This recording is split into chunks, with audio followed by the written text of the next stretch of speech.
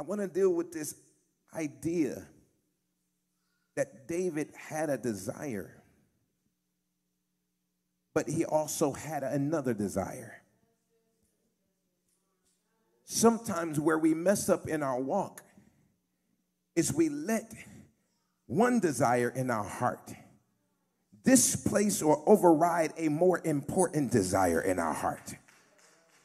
In this case, he legitimately wanted water. But as we read, he wanted something more than he wanted to quench his desires.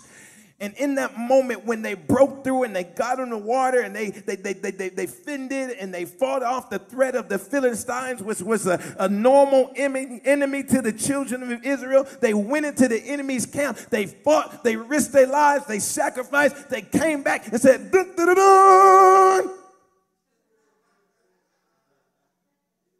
May we present to you the water from outside of Bethlehem's gate. Surely he's going to be pleased. Man, I can't wait to see how he takes it down. Gom, gom, gom, gom.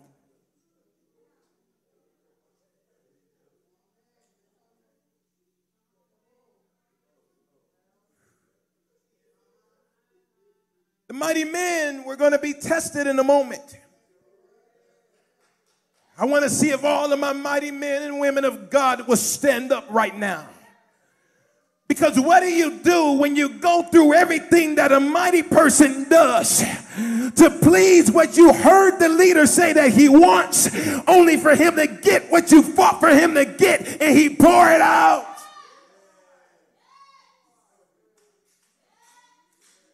We went to get this because you said you wanted it. Some of us get fought in our might because we had an conclusion that didn't turn out the way we thought it would. And in that moment, we got tested in our posture. And in that moment, we got tested in our stance. In that moment, we got tested in our assignment.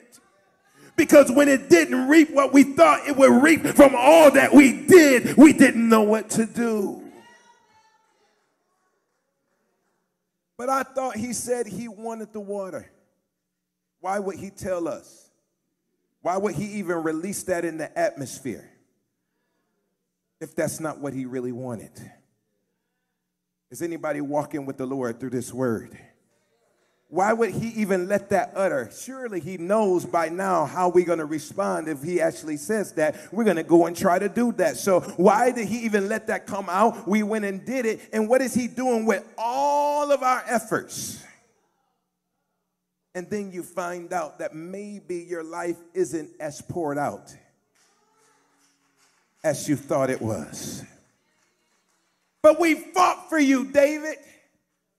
We risked our lives, and you're taking the sum of everything that we went through, and you're wasting it right in our face like it's nothing. And it's difficult to keep track of David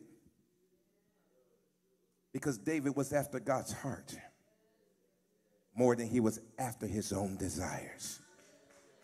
There is a place in the spirit, people of God, where the rules you cannot allow, you can't put them together yourself.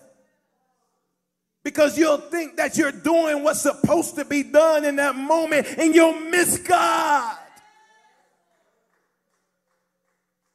Our goal is not to suit the likings of one another. Our ultimate goal is to honor God in our engagements with one another.